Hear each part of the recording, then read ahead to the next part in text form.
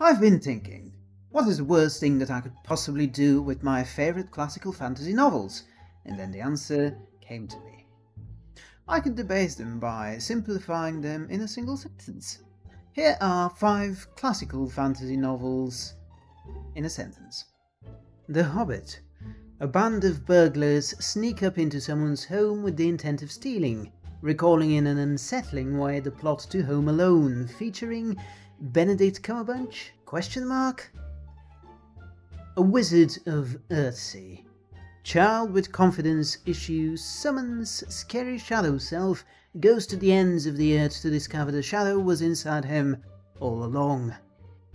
Elric of Melnibone and other stories.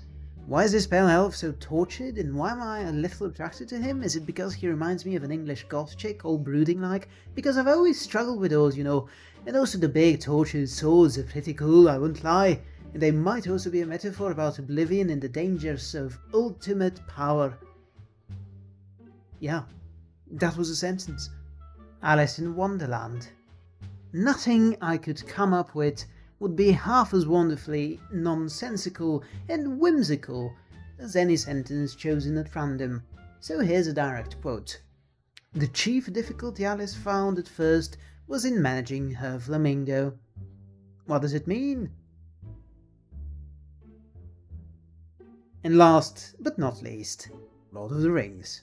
The cousin of a skilled burglar with blood on his hands must face responsibility for the sins of the past in this unexpectedly dark sequel to either Hobbit or Home Alone.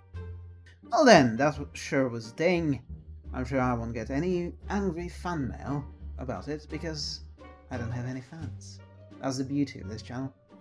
It has been going on for ages and yet no one knows about it. Laugh through the pain.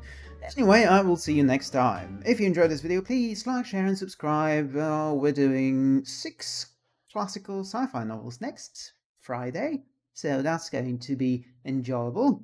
In case you wonder why I will be wearing the same tie in that next video, it's because I'm shooting several videos at once. Bye!